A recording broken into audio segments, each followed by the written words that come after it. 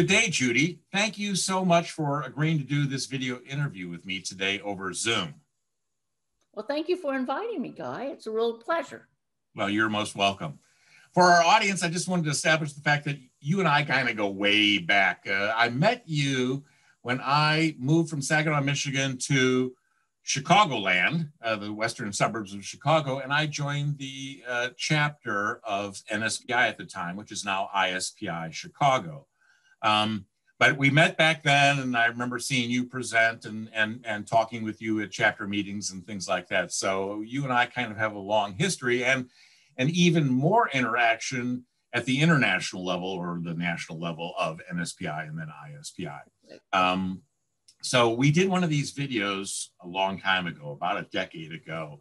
And so I thought it was time to revisit you.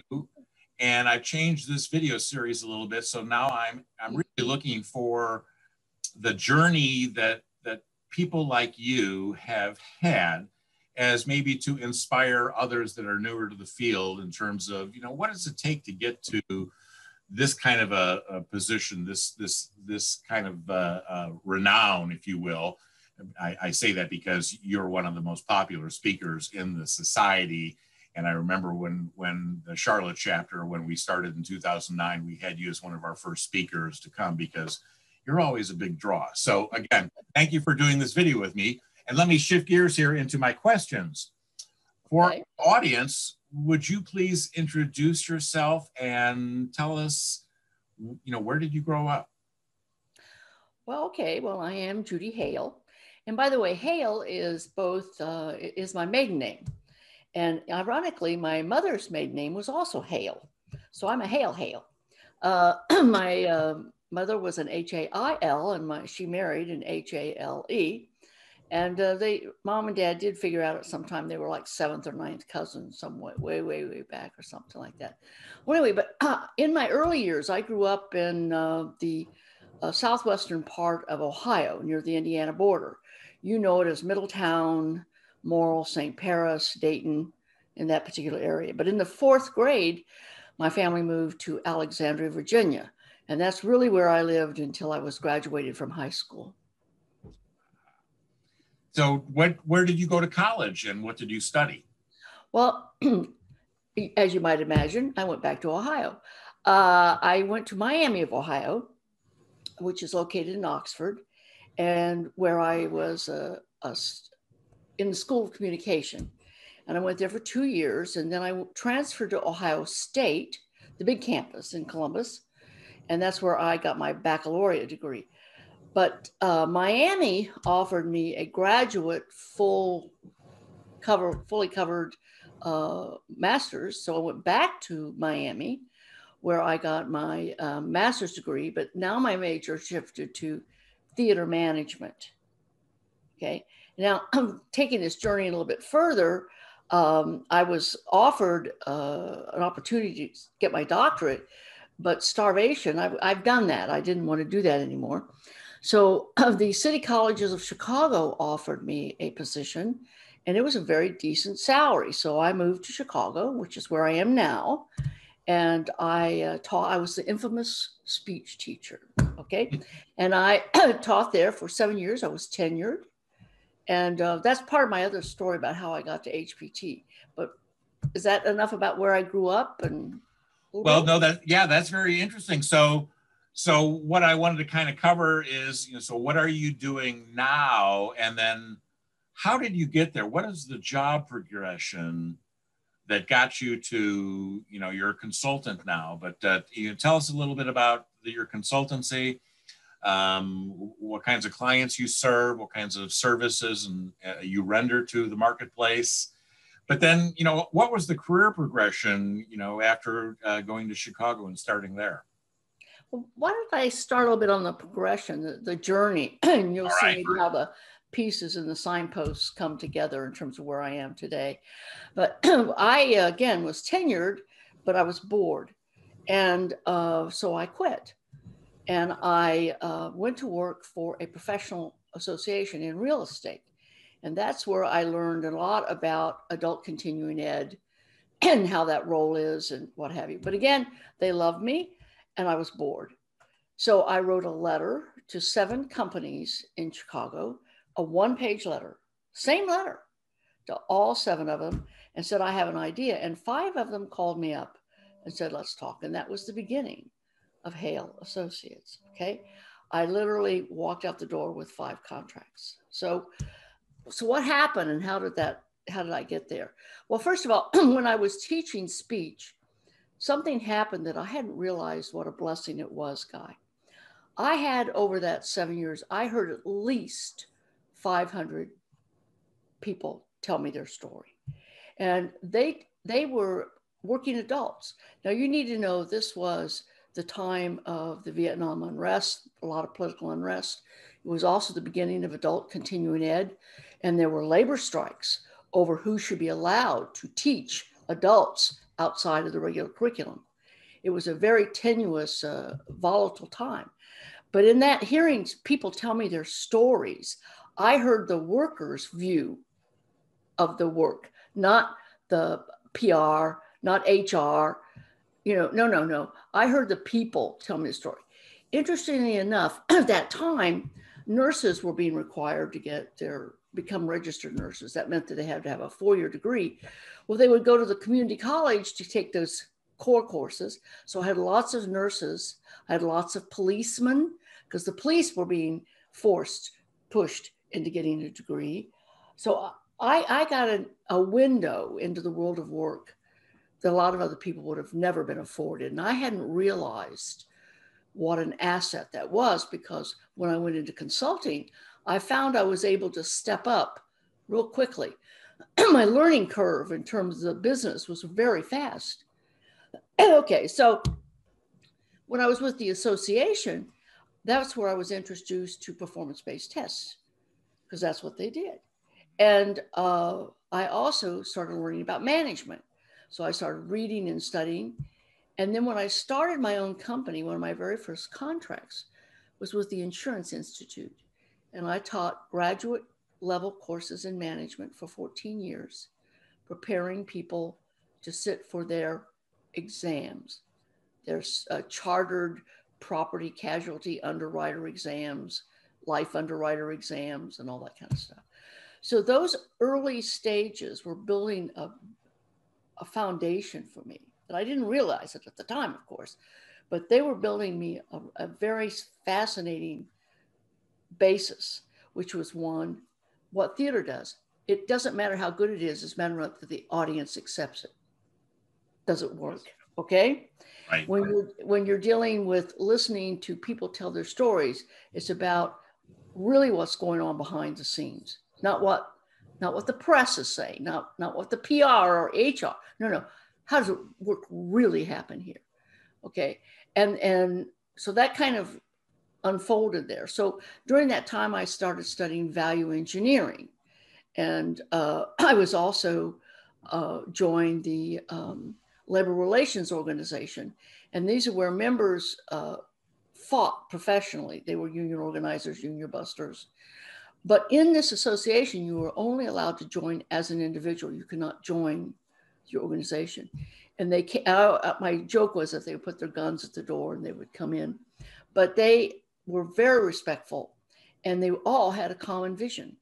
And that was a safe, equitable work environment. So that laid some groundwork for me too.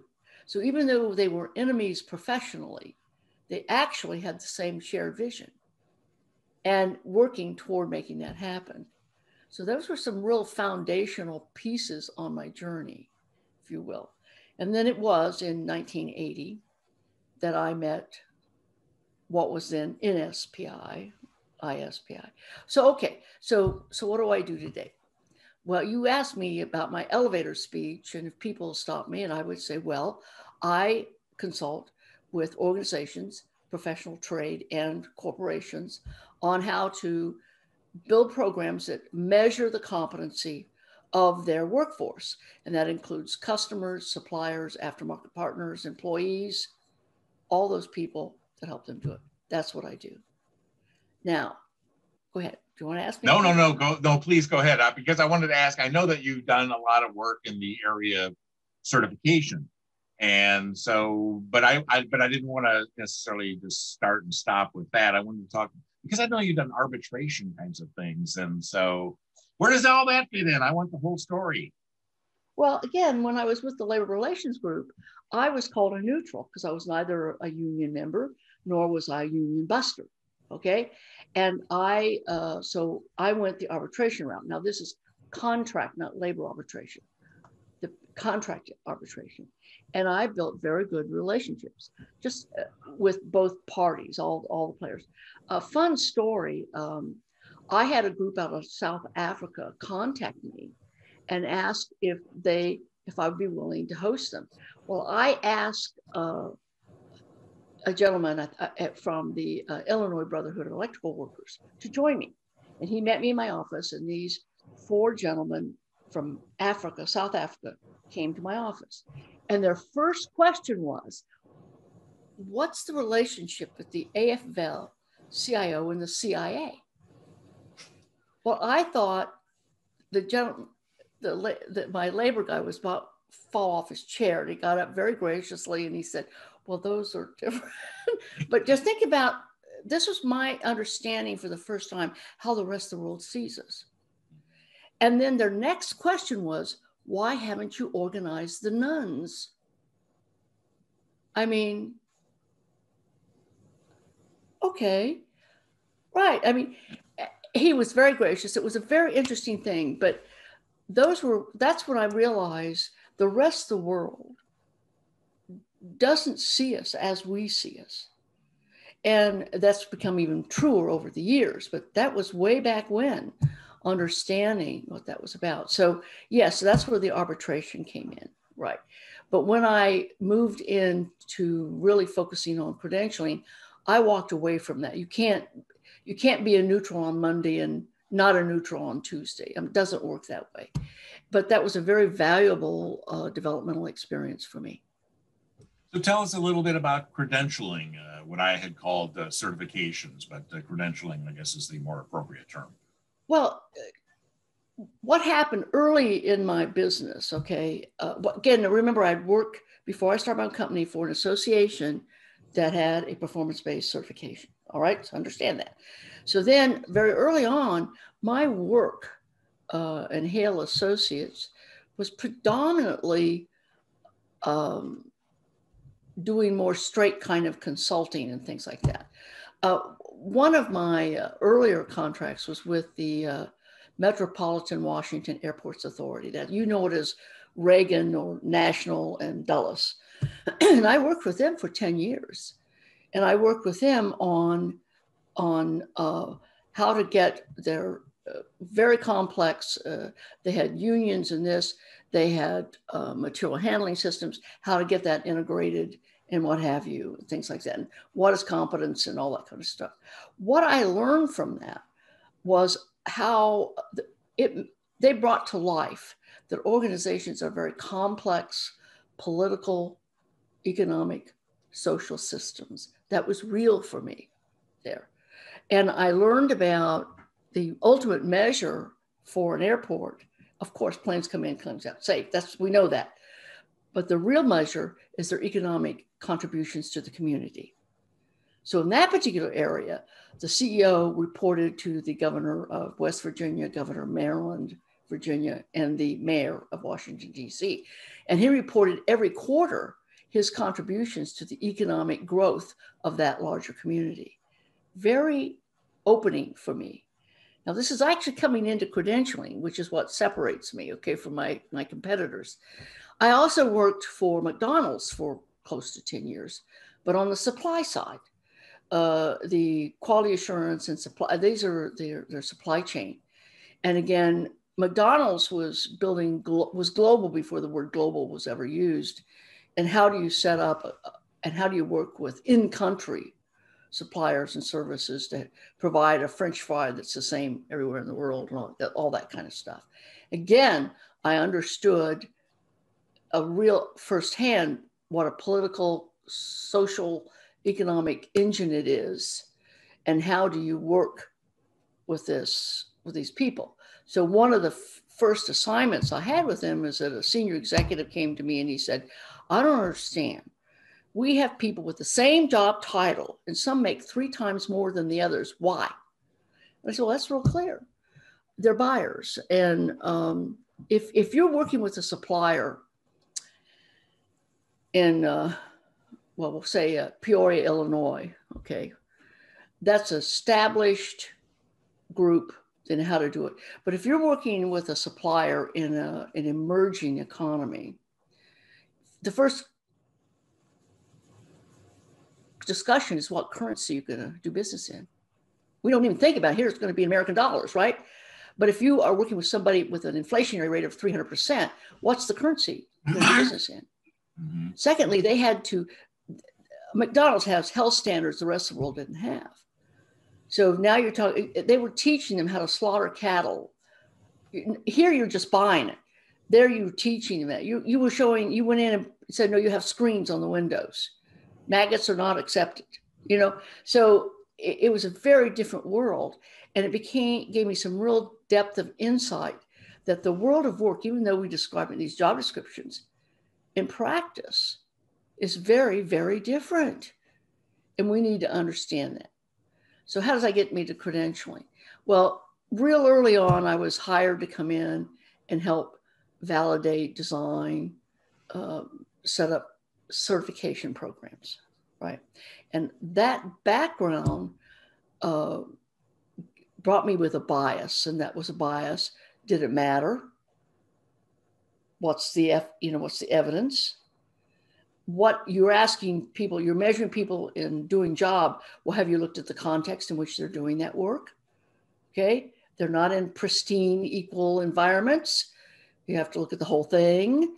So that is what really distinguishes today my work. So when I say to you that I'm hired to build programs to measure the competence, my programs are known for being evidence or performance-based, that I do look at the larger picture in which the work is happening. I'm very innovative in my testing instruments and methodologies. So I don't go by the rule book. You've written your own rule book. Yes, but it's published. Yeah. Yes, you have a number of books out, but maybe we'll get to that later on. So I was involved with the board of ISPI when you were charged with putting in the certification program for ISPI, which had been controversial probably since the day I joined the organization in 1980. I mean, it was a big fight, mostly the gurus who didn't want to be cut out of the picture. It's like musical chairs, you know, when the music stopped and we had one of these, you know, would they have a place to sit? But you navigated that really well. And but can you talk to us a little bit about that particular effort and some of the things that you had to navigate in establishing the ISPI certification program? Well, first of all, what we ended up with was not at all what I had originally envisioned. So I went in thinking that we were going to be building a certification for people who do instructional systems work. I really thought that was what it was going to be. But because of my background, I knew you had to bring in not just the people who do the work, you have to bring in the people who hire you. And that was where the breakthrough was. And they were the Canon Imagings, the Walgreens, you know, the AT&T, and the people who hire us. And they were the ones that took us down a new path. They said, we don't care if what you do, you better have an end in mind. You better be very clear about it. Oh, you better partner and collaborate. You better work with the people internally. Oh, you better really make sure that what it did mattered and it made a difference. Oh, so they didn't care what your solution was. They looked at these other factors. And that's how we came out with focus on results, take a systemic view. You better understand. You come to us and say, we need more money. Everybody needs more money. I'm sorry, there ain't no more money. Make it work.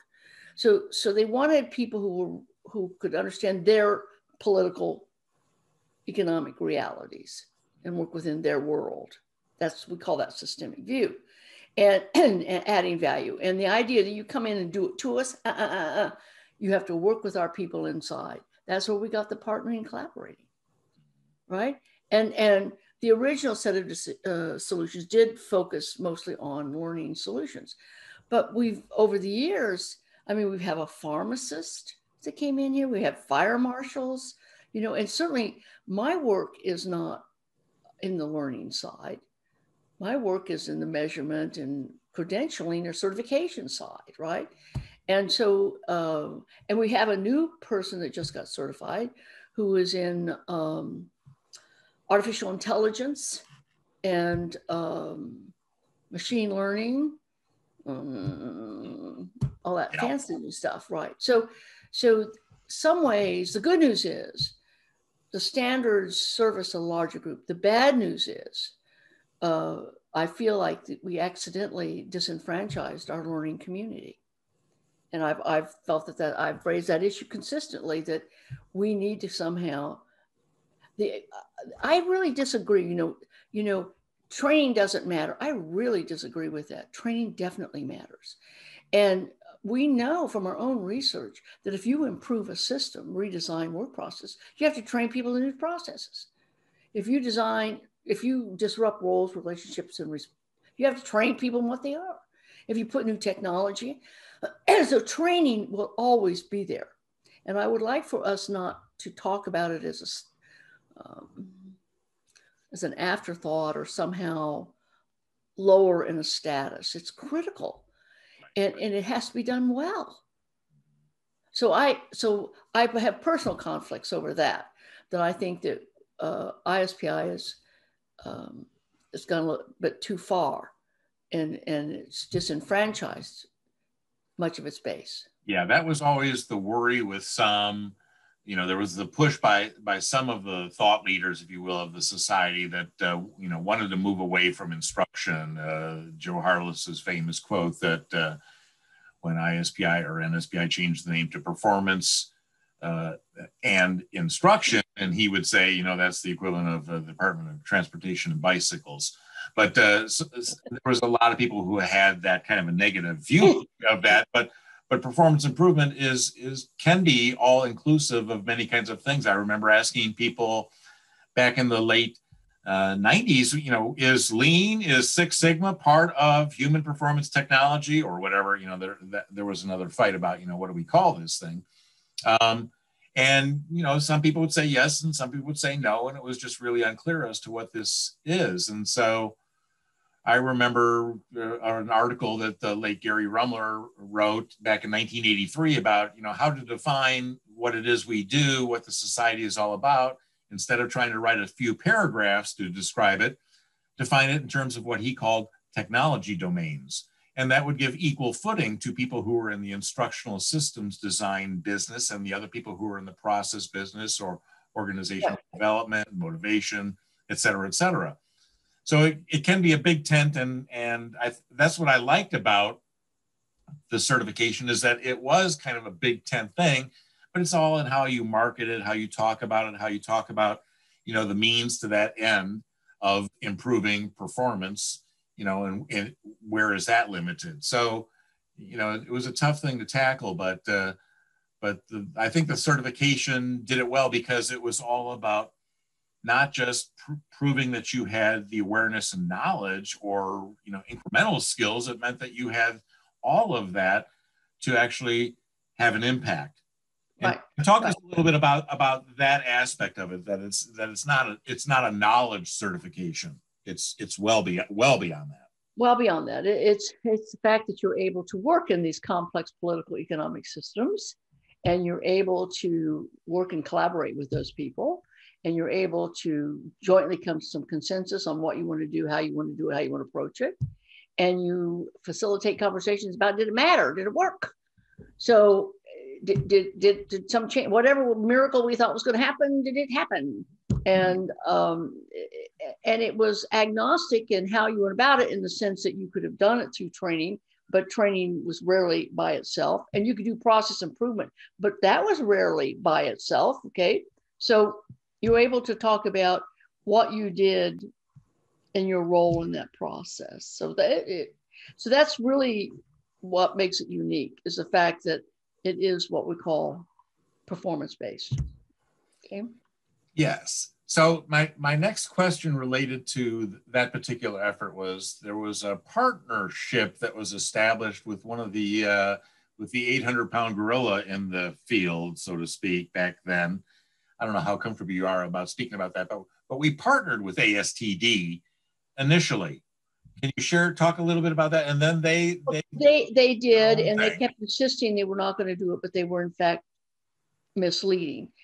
Now, the people who were in the room with us, I don't know that they knew that their leadership was going to be what they had planned, but they then came in and basically tried to usurp the whole effort in what they were doing, and that was very disappointing. Very disappointing because we were quite upfront with them, and they actually posted on their website, did whatever. Right. But in the background, they had all along decided that they were going to go for their own, and they were going to take our work and leverage it and make it go forward. Well, and they kind of narrowed it, if I recall correctly. I don't know if it was immediate, but it basically kind of narrowed to more of an instructional bent. Yes, it did. And do I have that correct? Oh, yeah. So they then focused around, which was actually a market-wise, smart market decision. And they went in so you could demonstrate. You had to have a knowledge component. So they had a paper and pencil test. And by the way, that's where you make your money because people have to buy your books of study and they have to take your training. That's where the money is. And so they did that. And then for the performance piece, you got to choose what you wanted to do in the vast majority. And you had like three choices. And one of those was, in fact, a learning system outcome. And so they got that. Now they've gone back and further refined that even more because they also built a system that is labor intensive to monitor, to administer. But now with the new technologies, they can it can be much more feasible to do. Yeah, but they've even changed the name on it a little bit. Mm-hmm. But they're again focusing on talent development. Right. So that's part of the brand. And so what did you do and that can be anywhere from screening, onboarding to training and things like that. So that's where their focus is. So they walked away from process improvement. They walked away from those things and they're really focused on what is true to their brand, which is talent development. Yeah. And so, but part of this is you mentioned the labor intensity of doing the evaluations of submissions in that, because it's not as simple as scoring a paper and pencil test. It takes more effort. And so in your own work that you're doing now with your consulting clients, moving away from the narrow focus on what NSBI, ISBI did or you did with them. So do most of your clients embrace going beyond the kind of a knowledge test and looking at the broader system? And then how do you mechanize that? And how do you resource that? Because that would be a huge issue, I think, to overcome with a lot of clients in terms of if you really want to prove that somebody is capable of doing something, it's beyond a knowledge test. Correct. But the answer that you're asking is not really quite simple. But first of all, we have technology today that we didn't have before. For example, my roofing clients, okay, there is such a shortage in the skilled trades. So this is a true partnership. Material manufacturers, big distributors, larger contracts have come together. They have volunteered to create mock-ups to standard. And roofers can come in on that mock-up and demonstrate that they can do whatever that system is. Okay, it's an incredible job of collaboration. You've ever seen that? So the economic cost is very much shared, and many times the test is free. Okay, so and the scoring is done by a trained facilitator who has been calibrated.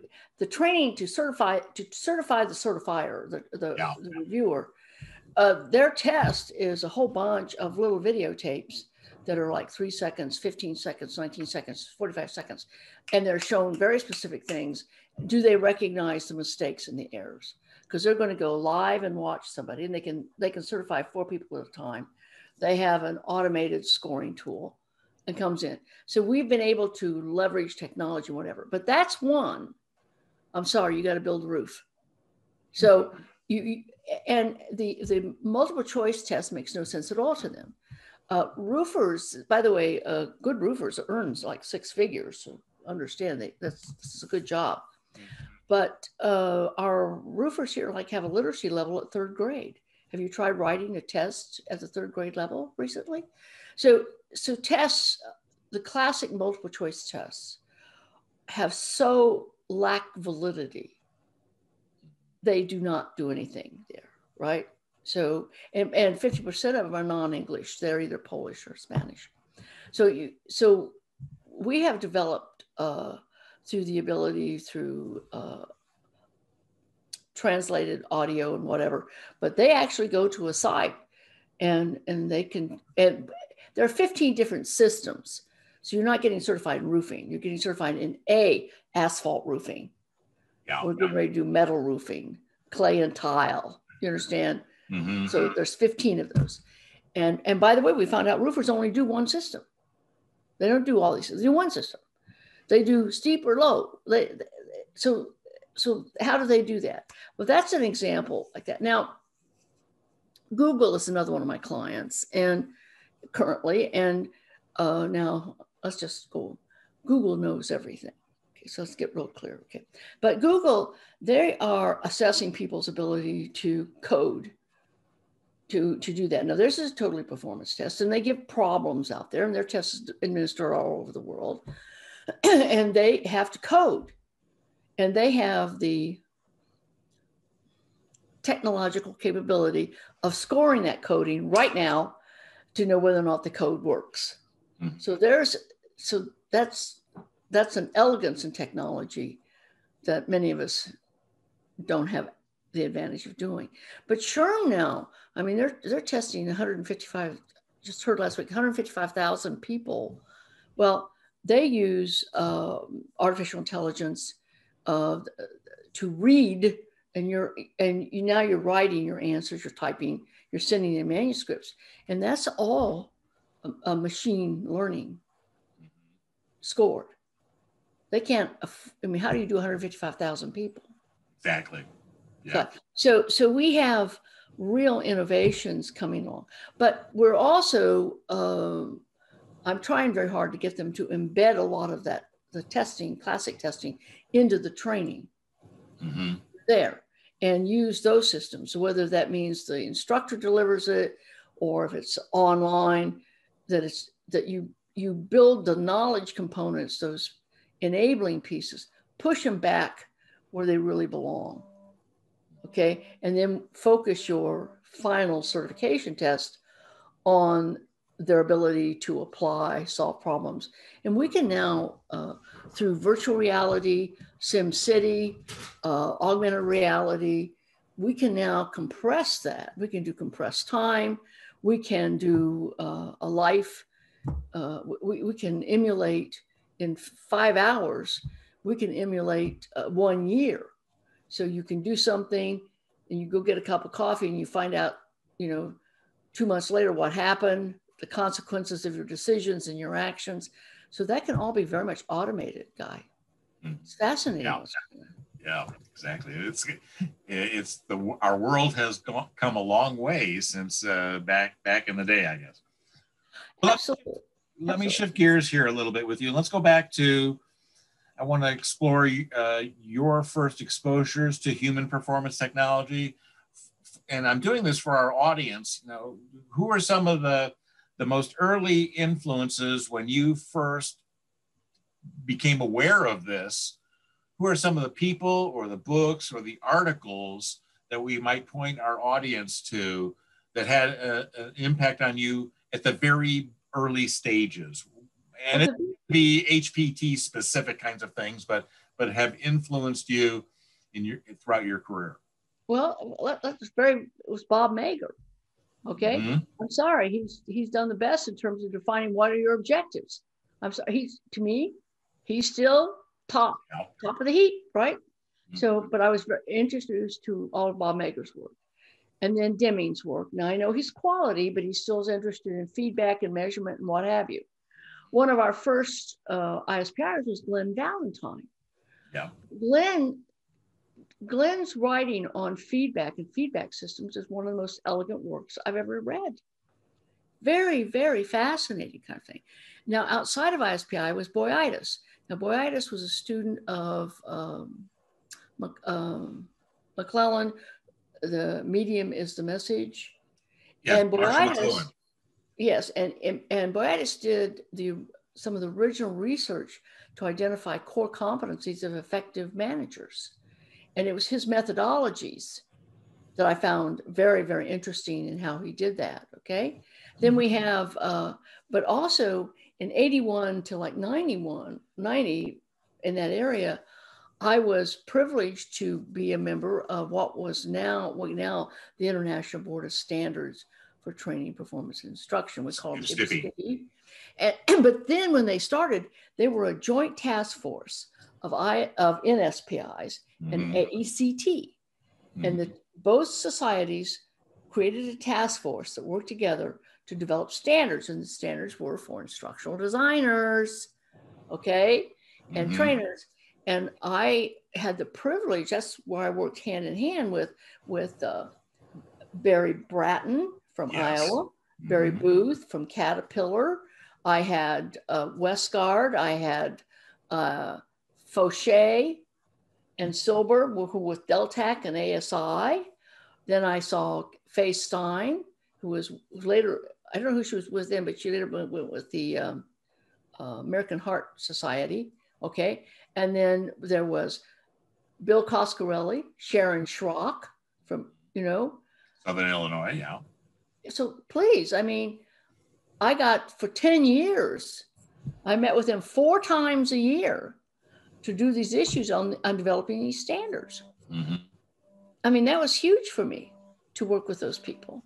Yes, I think HPT is an organization that people in our field should understand who they are, what they do. They have a series of certificate standards that they produced.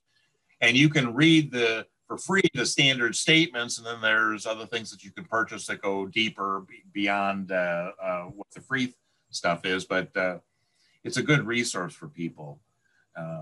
I remember talking with Barry Bratton about all of this before those standards even came out in the early to mid 80s, because I think those standards came out in the 86. I was just talking with people about HPT recently here. So you've just told us a little bit about those people and some of the things that people might read and follow up on. You've already given us your 30-second elevator speech, so I won't ask you to do that again. But so you're a lifelong learner. You're still practicing. So what is your current focus or near-term focus in what you are trying to learn right now? So where are you pursuing? Well, I'm still involved in the certification world. That's what pays the rent, and if you will, allows me to meet my mortgage and all that kind of stuff. But I am really looking at the growing use of technology. You call it artificial intelligence, machine learning, and how we can, and we have to be careful, because one of the research pieces we're dealing with is the bias that's inherent there. And so if you have a machine scoring you, you have to make sure that it's not being biased about whoever you are. Okay, so so that's really what my focus is, or something like that. I have right now, so I'm working with Google, as I mentioned, the facility managers. I started with them in 1984, guy. They're still a client. And so we are dealing with global issues. We're talking about sustainability. We're talking about that. So with them, my work is less on the testing and more on defining competence. It's how do we validate what we're measuring, and are we doing it right, and things like that. That's been a real pleasure. And I'm working with Gallo Wineries. They are a privately held fully integrated, very socially responsible firm. And it's a joy and a challenge to work with somebody like this. I mean, they have their own sand mines, so they make their own glass and blow their own bottles. They have their own vineyards, right? So they take it from raw materials all the way to the end. And they have, they want to make sure that their people are competent. And how do we do those things? And all the way down the stream. And for example, when I talk about social responsibility, which relates, by the way, to my facility managers, because I'm working with them on a whole new program about sustainability and social responsibility. I mean, for example, they've already have a team. What do we do when we exhaust a sand mine? What do we do with that asset? How do we repurpose it? How do we restore it? What do we do? They are the largest producer of natural food dye. So when you're making all that, you're scrunching all those grapes, right? You got a lot of byproducts. And well, by the way, the seeds and skins and whatever, extremely nutritious cattle food. So they have what we would see as waste to burden someone else. They convert that waste into an asset for someone else. It's a whole different mindset. And so I'm bringing all of that to my certification and how we design that. So are we just thinking about making the buck for the now? Or are we also looking about what are the impact? Are we burdening? Have we shifted the cost? So last year I did the symposium on the economics of ignorance. Because you have here one of the questions, a quote you don't want to leave with someone. And it's ironically, it's the Napoleon's quote. And his point is, I'm paraphrasing, but don't confuse malice with ignorance. So sometimes we think people are being evil and nasty, but they're actually dumb. Don't know better. Unaware, ignorant, right. So this is a new area for me, is to how we can bring greater awareness and how we can get people to understand, to not just think today, but think tomorrow, and be innovative, and how we don't burden the future. But how can we do that? So, and I'm using my certification work to help do that.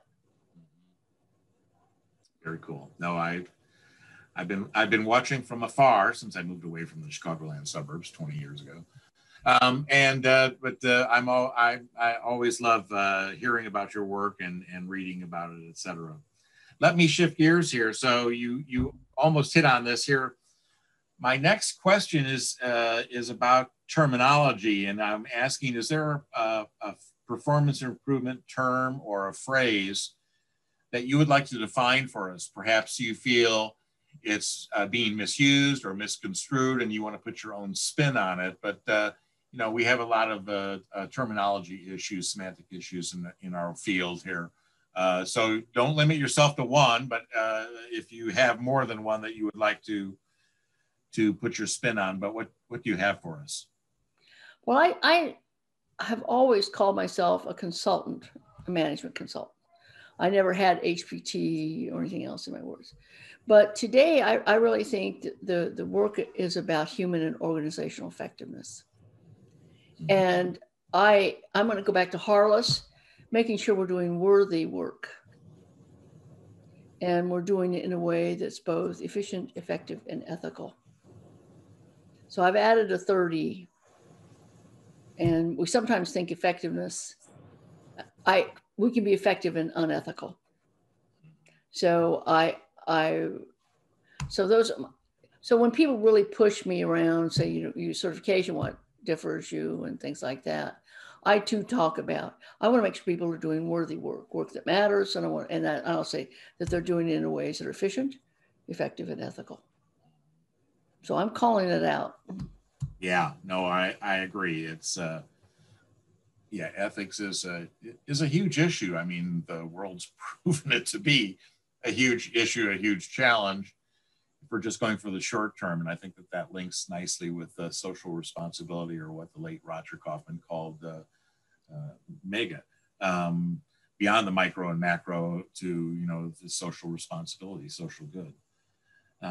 Let's hope that more people and organizations really embrace that. If I may, Guy, part of this is understanding economics. We real early in my work, I was, and I probably with the buyers at Sears that I was working with, the concept of you can avoid costs, you can reduce costs, you can shift costs. And sometimes we just shift the costs. We shift it to future generations. We shift it to other nations. Okay, we'll go in, we'll rob them of the resources and we'll leave them. And then we want to know why they can't earn a living and why they can't take care of themselves. But we've tainted their water. We've done this, whatever. So so I really, real early on, I mean, in the 70s, I was into shifting, reducing, avoiding, eliminating, the whole thing. And the concept of shifting costs has stayed with me all these years. And I think we need to be far more cognizant of that. Let's just talk about computers. They're wonderful, absolutely wonderful. But when they were originally designed, no one built into their design how to dispose of them. That was never on the formula. So now we have land waste. We have all of this stuff, right? Nor when we build things do we consider the use of natural resources. Okay, so our schools of management and all of that, they only bring you up to distribution channels, pricing, things like that. But no one builds into the formula disposal, restoration of natural resources. None of that is in their formula. And we would have a different world today if it doesn't mean we wouldn't have computers. We would have computers, but we would have computers that in fact we would have a plan for how to properly repurpose their ingredients, their pieces, their parts, you know what I mean? But we wouldn't just be dumping them someplace. So that's, to me, that is what human performance technology is all about. That is looking at that larger view. It is, so it's not just, so I happen to think that's what I think distinguishes me and from my competitors. That's what served me well over the years. Okay. Yeah, that's why you have long-term clients, because it's your view is the long-term, the full life cycle, not just a right version of it. Excuse me. So let me shift gears here again just a little bit, and this is kind of revisiting some of what we covered a little bit earlier, but I'm looking for any shout outs of people that have had a major impact on you, and also if there's a story behind that. In our prior video, you told the story about Tom Gilbert, and he liked a particular type of soda pop, and you used that to him. And so I'm looking for those kinds of things.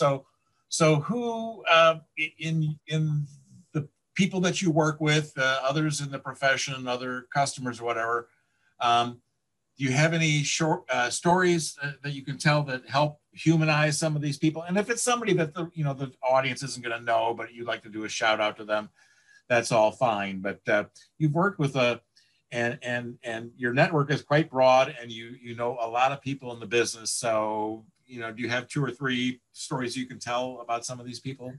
Well, even though right now I'm pretty much a lone ranger, even though I do have a new person who's working with me, but for a long time I had employees, like 11 employees or something. Right. But okay, when I shut my business down, you need to know my mother was living with me, and I simply could not do the marketing and sales to feed 12 people and care for my mother. Mm-hmm. So it took 2.5 years, and I asked the people, I said, you want to help with business development, or do you want me to find you a job? And they said, find me a job. Everyone wanted to work for somebody else. So it took 2.5 years, and all of them were found jobs that were taken care of, not a problem. And then I came home and I set my office up here. The first thing that hit me was how alone I was. I was not prepared for my feeling of abandonment, yet I had engineered the situation. So what I had to learn to do was build my whole support network again. Now, a lot of those were people I knew and something like that. So I cherish long-term friends. So we'll call the Ken Silbers, the Rob Fauchets, and they are my brain trust. They're the two. They're the most up to date on research. I don't have to do the research. I have to have a relationship with them, right? So I do those kinds of things. And then I have other people that are just really good for helping me stay grounded and keep sense. So I would say that if you're going to operate as a lone ranger, it's a lone world out there. And I would caution you from doing that. But instead, understand we build your own community and cherish those people and nurture those people, okay? And they will be there to support you over time, okay? That's how I would say. But you asking me about particular other individuals and human kinds of stories, I'm kind of like, where do I go from here with that? This is a slippery slope. Yeah, you have to be careful. I have learned from everyone, even if I've learned what not to do. Okay, you learn. So I just cherish everyone in that way and how they can, everyone is a gift, even if the gift is wisdom about what not to do. Yes. The examples and non-examples, as we've learned to call them. Well, let me shift gears here to kind of beginning our wrap up here. Again, thank you so much for agreeing to do this interview with me. And my final question, you've kind of hit on a little bit about this, but let's wrap with what guidance would you give to new people coming into the field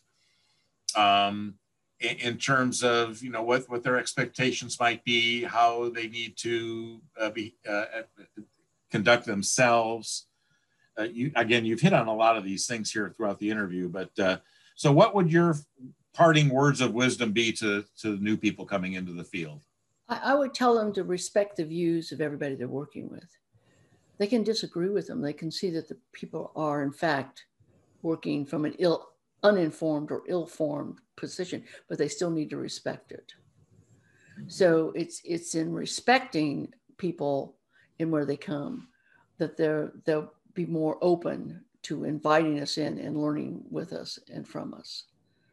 Okay, so I really, I'm a human being. Sometimes I just want to wring people's necks. Okay, I'm no different than anybody else. I get very frustrated, but that doesn't solve the problem. That doesn't move us forward. And so we have to respect where people are, and in doing that, they're more likely to give up their point of view and be open to new information. But if we resist them or we somehow discount them, we only entrench them.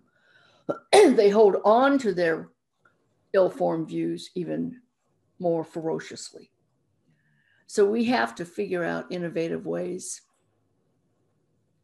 to let people let go.